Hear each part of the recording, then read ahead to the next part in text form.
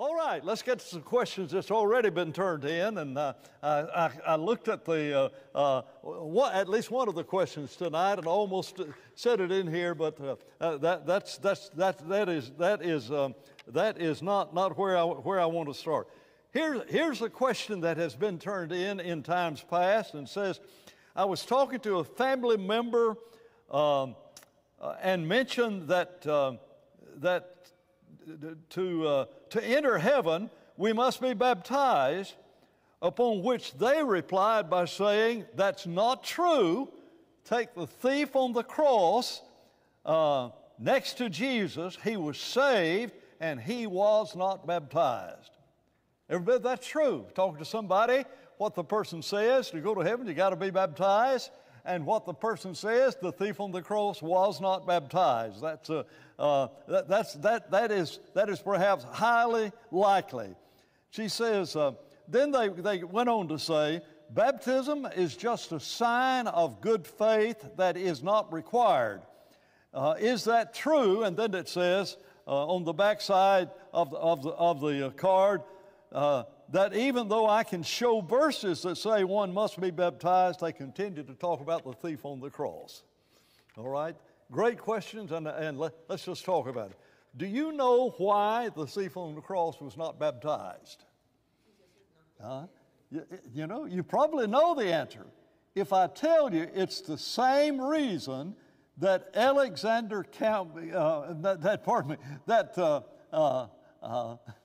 that President Lincoln never paid income taxes.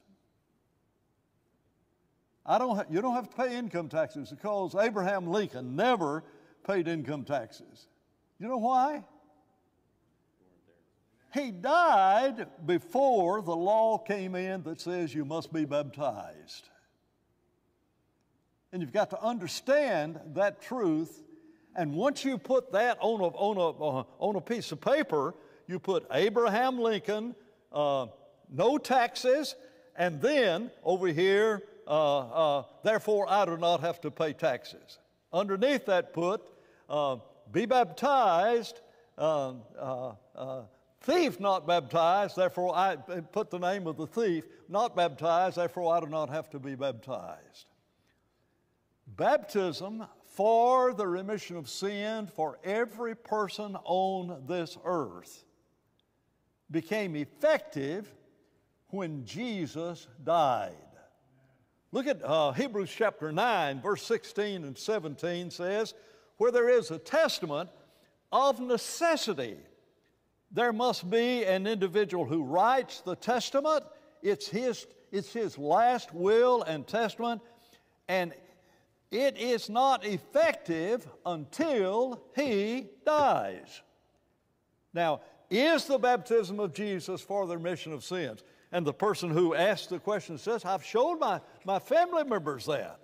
You know, there are those verses, and there's actually a multitude of verses that will show you must be baptized. When did that become effective? After the death of the testator. That's Jesus. And you understand that. You put that in a legal requirement of your own last will and testament.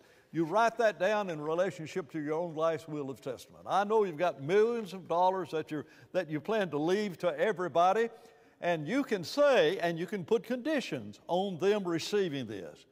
I leave, $100,000 to my son if he's a graduate with a 3.0 GPA from a respectable college. Now then, $100,000. Is it conditional? Yes. Before you die, could you give that individual $100,000? Absolutely. Unconditionally. And whenever Jesus said to that individual, today you will be with me in paradise, there's no question that the thief was saved. He's going to be with Jesus in paradise. He was saved on the cross. And there's no way you could even show that he was baptized. whether he'd had John's baptism or not is sort of immaterial. Universal salvation for all mankind did not become effective until Jesus died. And so instead of finding a thief on the cross before Jesus dies and say, well, you had another son and you say, I leave to both of my sons. Well, that individual, and you put the same conditions on it, but before you die, you give to one of your sons $100,000. Now, the last will and testament says, I leave to my sons $100,000 if he's graduated. Well, my brother got his ahead of time, therefore give me the $1,000. That is the exact parallel of that. And so there is that aspect of it. And I would just go to this passage and sort of just park right here and say, where is it in the New Testament or the Old Testament that one must be baptized in order to be saved? Now, we understand what Jesus said. He who believes and is baptized shall be saved. He says that after he's dead. He says that, after he's been raised from the dead. Can there be any question that the will and testament of Jesus is that let me ask it this way. Mark 16:16, who is the he that shall be saved? It doesn't take a 3.0 GPA from a respectable university to answer that question. He who believes and is baptized shall be saved. You know what your relative is saying? He who believes and is not baptized shall be saved. That's amazing. Now, a way to really drive this home, and you've got to be gentle when you're doing this, provided you come at it with humility and they're being humble in their expressed desire to do what the Bible says. But in humility, I would write on a piece of paper, he who believes and is baptized shall be saved. Right underneath it, I would write, he who believes and is not baptized shall be saved. I would hand the paper over to them, and I would say to them, mark through the one you do not believe. The one the argument has been making is that he that shall be saved is the one who is not baptized. He'll still be saved. And whenever they take the pencil, if they're honest, whenever they mark through the one they disagree with, they've just marked through the words of Jesus. There's so many other ways to come at this, but what you need to do is to go, but in reality, you need to take away from that individual the verses that he's using. He's using a Bible verse, but there is not one verse in the Bible that belongs to a man that's teaching that which is wrong. I want you to understand that. Every verse in the Bible belongs to those who are seeking truth. And I remember as a young man in New Zealand, as a missionary, discussing the Bible with some Jehovah's Witnesses, just like you've tried to do, you've done that, or other individuals, and they'll make an argument. And you know what I always said? I believe every word of that verse. Will you give me time to study it and so we can talk about it next week? I don't know how to answer you right now. That's not your verse. That's my verse. And you need to understand that. And so in argumentation, I don't mean argumentation, I just mean in trying to teach others, every verse belongs to you. You don't, if you in argumentation do this, they make an argument and then you make an argument with another verse They've made an argument about the thief on the cross, and you show verses that show you must be baptized. You've made the Bible look like this. God teaches one thing in one place and another thing in another. Which of those verses is he going to believe? He's going to believe his verse. What you've got to do is when it's like this, you've got to take his verse and move it over so it is parallel to what the Bible really says. You cannot use the Bible to teach false doctrine and keep it in the right context. And if you cannot answer it, if there is no answer, then you need to change what you believe. That's what you expect him to do, isn't it? If there was a verse in the Bible that says, he that believes and is not baptized shall be saved, and that verse was stated that emphatically, and you read it, I believe you're honest enough to say, there's something about this I don't understand. So in trying to reach the lives of others, don't present argumentation that comes out like this. Just take the verse that they have and bring it over and make the Bible parallel, because if this is true, then this is true, because God cannot lie. God's not going to say one thing in one place and teach something different in another place. I guess that's enough time on that question, but I think it's pretty good. Here's one. Can you wear makeup? Not very well.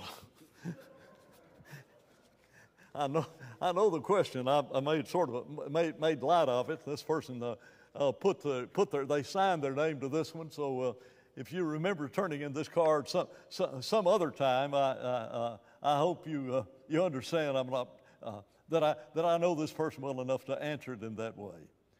There are religions that say it's wrong to wear makeup. Isn't that what Jezebel did? You remember that? That Jezebel, whenever they were coming to take her life, she put on makeup. So anybody that wears makeup is a Jezebel. And what they do is they go to the Bible and they find verses that who says, who's adorning? Let it not be.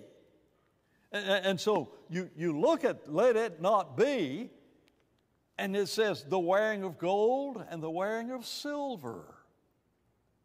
Isn't that remarkable? And so they'd say, you cannot wear gold. You cannot have a wedding ring. I remember growing up as a kid, there were some individuals very sincere in their beliefs who thought that individuals could not wear a wedding ring. Why? Well, don't you understand that the Bible says that the adornment of a woman is not to be with gold or with silver. It then says with braided hair. Now, way back there, there was not a people wearing braided hair. In my childhood, not many people wore braided hair. How common is that in America today? Culturally, it's really, really common. So what do you do with Paul when Paul says that I do not allow? Well, let's read the verse. 1 Timothy chapter 2 and verse 8. Here's the verse they use, and from this they say, you therefore cannot wear makeup. I desire therefore that men pray everywhere, lifting up holy hands without wrath and doubting. In like manner also that women adorn themselves in modest apparel with propriety, and I'm reading the New King James, and moderation, not with braided hair or gold or pearls or costly clothing, but that which is possible from women professing godliness with good works. And they'd read that verse and say, you could not have a gold watch, you could not have a silver watch. And there are people conscientious about that. And I don't mock them. They really believe that's what this verse is saying. What is this verse saying? It says, whose adorning let it not be. But let it be with something else. Look at the rest of it. Not with braided hair or gold or pearl or costly clothing, in that which is or costly clothing, but that which is proper for women professing godliness with good works. What does that say? Not with this, but with this. You see, there is an absence of a Jezebel wearing her gold and her silver and her makeup. And and watch this, other godly women in the Bible who did wear gold and silver. Jezebel was adorned with this, but not with good works. That does not say that everybody who wears gold and silver is a Jezebel. Is it possible for a godly, holy woman to wear pearls? Is it possible for a godly, holy woman to adorn herself with good works and wear gold and silver? So it may not be either or. It is one over here with this without good works. What's the mistake of that? Whose adornment, whose beauty does not come from an outward manifestation of how beautiful she is. Look at the expression, in like manner. In like manner to what? In like manner to men who adorn themselves with holy hands. Here, men lifting up holy hands, and in like manner, a woman needs to be holy. Her adornment does not need to be the one or the other. Okay? Now, look over in 1 Peter chapter 3. In 1 Peter chapter 3, very much similar kind of language. He says in 1 Peter chapter 3, starting in verse 3, I'm trying to, David, to see the screen if that's where you started. Do not let your adornment be merely outward. Saying the same thing. Then he says, arranging the hair, wearing gold, or putting on fine apparel. You want to look at that word fine? I don't know, David, does that have translations in it? Does it have italics in it? My Bible puts the word fine in italics, saying that word is not even in the original language. Now, the other one that talks about, costly apparel. But this, if costly apparel is forbidden in the other one because it says costly apparel, what about a verse that says she cannot put on any apparel? If the word fine is not there, then the Greek says she'd have to run around naked. Well, no. She's got to wear clothing. Absolutely. There's a whole bunch of verses that says that. But if you're saying because one says she cannot wear costly apparel, therefore a woman could not wear gold or silver or pearls, therefore it is sinful, then when Peter says, let her adornment be not with, and he talks about similar things that are over there in the passage in 1 Timothy, and he says, let it not be the putting on of apparel. Now the translators, because they understood the force of the Greek, is the thing that you readily understand too. You cannot see this meaning. She cannot wear clothing. But that's what it says. But the implication is her adornment cannot be fine apparel. And then watch what he says. Rather, verse 4, rather, let it be the hidden person of the heart with incorruptible beauty of a gentle and quiet spirit, which is in the sight of God very precious. Whose adorning? Let it not be, but let it be in this fashion. But don't stop right there. Look in verse 5. David, can you get verse 5 up there on the screen? Because verse 5, and here's one of those three-letter words we talked about Sunday night, whose adornment, he says, let it be that which is in the sight of God of great price, because for in this manner, in former times, holy women of God, women who trusted in God, adorn themselves. You adorn yourself like holy women of old adorn themselves. Does the Bible talk about the adornment of women of old? Have you read Proverbs 31?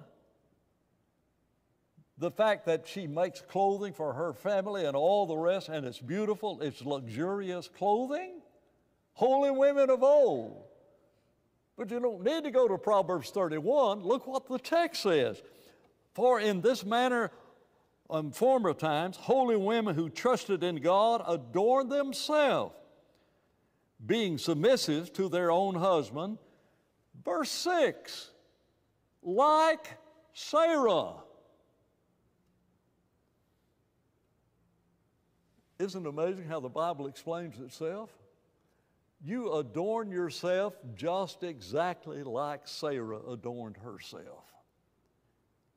Is there anything about gold and jewelry in relationship to the life of Sarah? Well, there's an implication of it, a great implication of it, because when Abraham is sending his trusted servant to find a wife for Isaac, do you know what he took for that woman to wear back home? You go over here and you find a wife for Isaac. Don't want her to marry one of these Canaanite women. You go back to where we came from, back over in that land, and you find a wife. Now, when you get over there, I want you to put something on her. That's implied. I want you to give her something to wear. Isn't it amazing? What he gave to her was jewelry. Wait a minute. Abraham and Sarah, picking a wife for their son, wanted Isaac to marry a holy woman, and holy women in the Old Testament, Sarah and Abraham, chose to send jewelry over there. So what does the Bible say? Do not let her adornment be merely. And the word merely that is here in the New King James, do not let it only be. Do not let it be merely be, but let it be the adornment. How did holy women of old adorn themselves? With gold and jewelry. And we know that from the story of Abraham selecting a wife for Isaac, and the clothing he gave for her to wear, and that is, it was with gold and jewelry. That's interesting in and of itself. Here's another question. Why is the plan of salvation not clearly laid out in one place in the New Testament? Well, I may not know the absolute answer to every that. Why is any truth not laid out in one verse? Isn't that, why do you have two accounts of the qualification of an elder? They're not identical, they're parallel, but they're not identical. Why did God not, when it put it in 1 Timothy 3, qualification of elders, why did He not go ahead and put the things that are added over in Titus chapter 1? Well, a part of it has to do with how we find God. You will find me when you seek for me with all of your heart. Blessed are they who hunger and thirst after righteousness. It's not they're impossible to find. It's not impossible to find the plan of salvation. But for one verse to do what David and I do at the end of a sermon, say, now, before we close this lesson, we want to show you that you must believe, you must repent, you must confess, and you must be baptized. How do you know that? Does the Bible show faith is absolutely necessary? Yeah. Is that easy to find? Yeah. What about John 3:16? Well, baptism is not in John 3:16. Neither is repentance. So when somebody says John 3:16 has all the answers, does it talk about repentance? No, it doesn't talk about repentance. Well, how do you know repentance? Well, it's mentioned somewhere else in the Bible you must repent. And all of a sudden they said it's not the whole plan of salvation is not found in John 3:16. Sure makes it simple. Sure makes it easy for an individual to say in one verse, here's the entirety of the plan of salvation. Well, does the plan of salvation include faith? Yes. Does it include repentance? Yeah. Luke 13:3, except you repent. Acts 17:30 and 31, that God now commands all men everywhere to repent. Yeah. It's absolutely, wait a minute, Luke 13:3 doesn't say anything about believing. If you have a right, because John 3:16 says you don't have to be baptized in John 3:16, therefore it's not mentioned. What about when you read a verse about repentance that does not mention faith? Would it be not logically for me to say, well, if because John 3:16 does not teach that you must repent, neither does Acts 17:30 and 31 say that you must believe. Therefore, belief is not necessary. Man shall not live by bread alone, Matthew 4:4, but by every word that proceeds out of the mouth of God. What about the matter of confession? Is confession absolutely necessary? How could confession of our faith in Jesus, how could it be made more emphatic than saying, if you will believe, if you will confess the Lord Jesus, Romans chapter 10, verse 9, you will be saved. If you confess, you will be saved. You understand that's conditional? And the fact it is conditional makes it universally applicable to every person on this earth. But Romans 10:10 does not mention baptism. Does that mean it's not necessary? No. Romans 10:10 or 10:9, I should use, does not mention repentance. Does that mean repentance is not necessary? No, you got to repent. You got to make up your mind you're going to follow Jesus. You got to turn your life around. Yeah. How do we know that? Why, when I read a verse about faith or about baptism, does an individual talk about John 3:16? Is the plan of salvation found in John 3:16? You know what John 3:16 says? Faith is absolutely necessary. You know what Acts 17, verse 30 and 31 says about repentance? It's absolutely necessary. Do you know what Romans chapter 10, verse 9 says about confessing that we believe in Jesus? What does it say? If you do it, you'll be saved. But that doesn't mention faith. That doesn't mention, or doesn't specifically mention repentance. You understand? That doesn't mean it's not necessary. What about a verse? Why, when we talk about the importance of baptism, does an individual go to Hamilton, New Zealand, and we were studying, and all of a sudden Ron turned around to me and said, Dan, and I turned to our faith, we studied back to back so we wouldn't distract each other.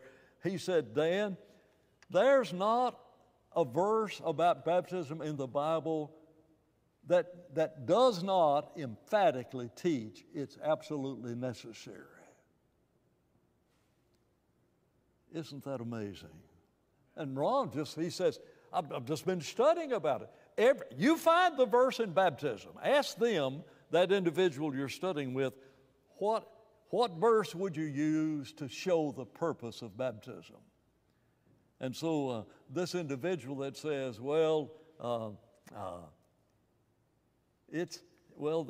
think the other statement on another card here, parallel to this, says that it's an outward sign. I believe I read that just a moment ago. It was an outward sign.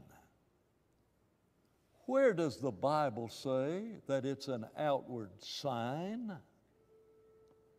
How would I know that it's an outward sign unless the Bible taught it? Either it emphatically stated it, or it's there by implication.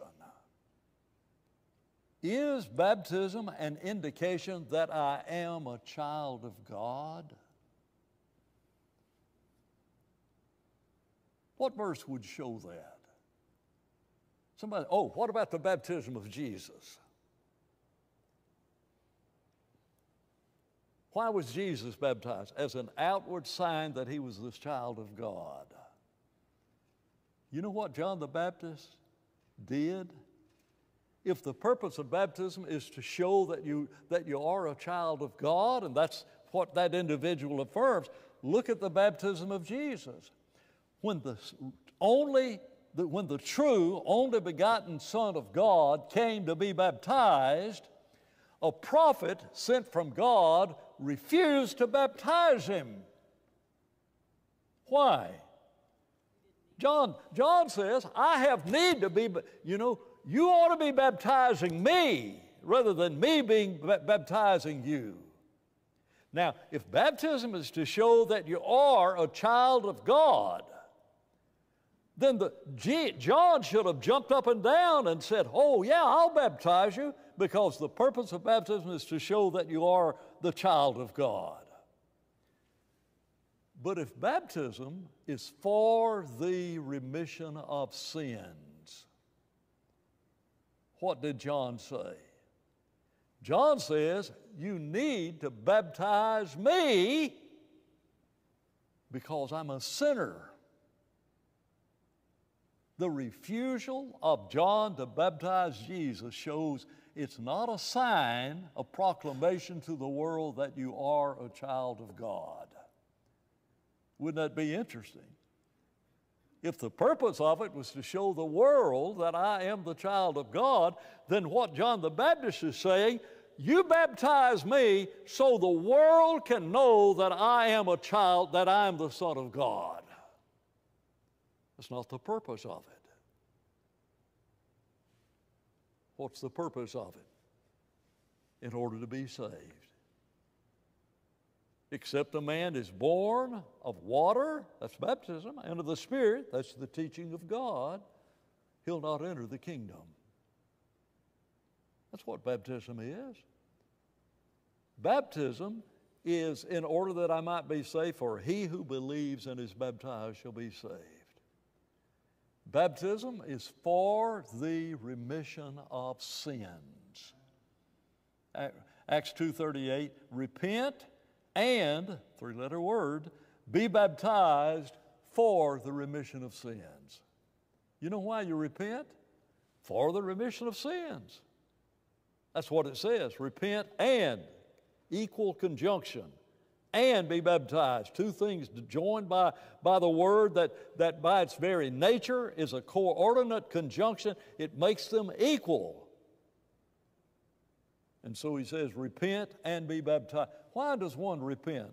In order to receive the remission of his sins. Well, for whatever reasons you repent is the very reason you ought to be baptized, and that is for the remission of sins. Now, how difficult is that to find? Read the teachings of Jesus and then read the book of Acts. Did the people on Pentecost believe? It's not stated. It's implied in verse 36 when he said, let all the house of Israel know assuredly. And then they cried out, we killed the Son of God. What shall we do? It's implied, but it's not stated. There's no John 3:16 in Acts 2. But if an individual is a believer, like those individuals were who were believers in Jesus, and they said, what shall we do? We believe that Jesus is the Son of God. What shall we do? What Peter did not say is, say the sinner's prayer. Isn't that amazing? Why is the plan of salvation not found in one verse? The way it's taught by individuals is to quote John 3:16. That doesn't suit it. You know what it's practiced? Say this prayer. And on the day of Pentecost, Peter did not say to those individuals, we killed the Son of God. Peter did not just say this prayer and you'll be saved. And if you've just said this prayer, then you're saved. And contact me, and I'll tell you. I'll tell you. I'll teach you more. The very absence of it. The power of that emphatically was most emphatically shown in a situation down here in the room where the elders meet. I was studying with an individual. He was a babe in Christ, and he wanted me to teach his friend. And so about the purpose of baptism, and I was saying it's for salvation. He who believes and is baptized shall be saved. The friend had taken one of those Post-it things. You know, the little yellow Post-it squares? And when I quoted Acts 2:38, repent and be baptized, or men and brethren, what shall we do? He opened his Bible to his friend, and his friend had posted over that, men and brethren, what shall we do? He had written in Acts 2:38, say this prayer and you'll be saved. We did the same thing in Acts 22:16. Why tarriest thou? Say this prayer. You know what it says? Under the Post-it where he had written, why tarriest thou? Say this prayer. Put a Post-it note. That's what he had written on that. You know what his friend did? When we went to all of these verses, and the friend lifted up to see what the right answer was, the friend says, you've convinced me. Could I be baptized right now? There's power. The Word of God is living and active, and it cuts people to the heart. And when there's an honest heart that's trying to find God, and my friend used that Post-it situation to teach him, that man said, that's what I want to do to be saved. That's it for tonight. There's a Christmas box out there, and need to put some presents in that so this class can continue. Thank you very much for the way you've listened.